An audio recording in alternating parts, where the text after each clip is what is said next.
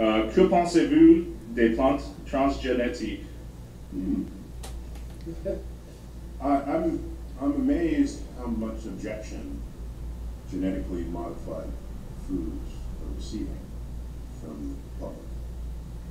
It smacks of the fear factor that exists at every new emergent science where people don't fully understand it, we don't fully know or embrace its consequences, and so therefore reject it.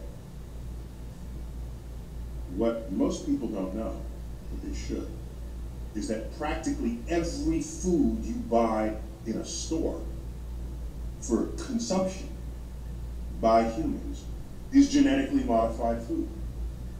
There are no wild, seedless watermelons. There's no wild cows.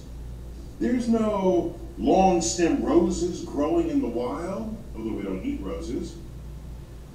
You list all the fruit and all the vegetables and ask yourself, is there a wild counterpart to this?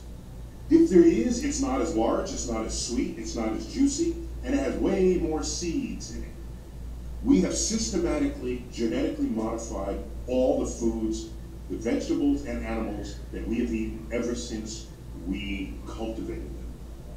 It's called artificial selection. That's how we genetically modify them. So now we can do it in a lab, and all of a sudden you're going to complain? If you're the complainer type, go back and eat the apples that grow wild. You know something? They're this big and they're tart.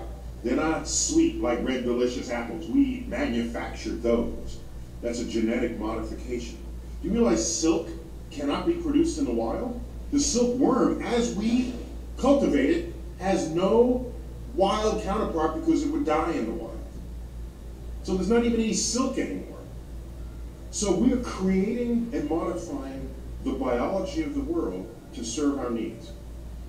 I don't have a problem with that because we've been doing that for tens of thousands of years. So chill out. Ok, merci.